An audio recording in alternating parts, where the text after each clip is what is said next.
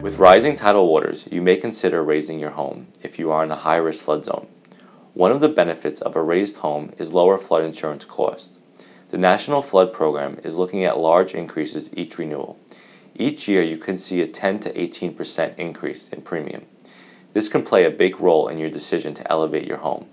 Another benefit is protecting your personal property from future flooding.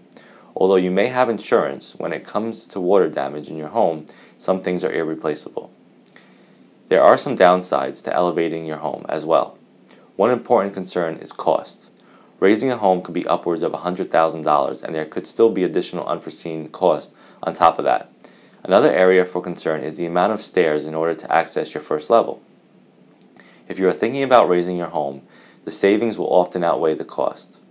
It is a good idea to speak with your insurance agent to find out how your insurance will be affected. For more information, please visit Mackoul.com.